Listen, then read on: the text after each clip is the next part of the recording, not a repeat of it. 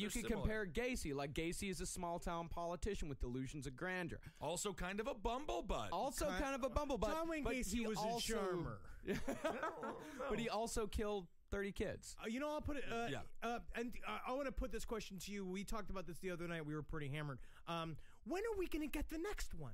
Yeah, the next big hitter. Now, I don't think it's ever going to happen again. Oh, we'll get it. It's happening right now. We just don't know about it. Absolutely. What was he?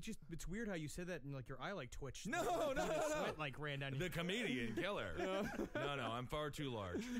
No, you really can't kill Kemper. Oh, it's the Jackie Robinson of fucking calls. That is true, but there's cameras and everything. There's no way to kill anymore. The next killer. You thought about it? No, I never thought about it. The next killer we're gonna see is gonna be like in the woods of Montana or something. Oh yeah, absolutely. Because I think that it's two reasons. I think it's cameras, and I think it's Facebook. We also had Chris Kyle, by the way, who wrote a book about it.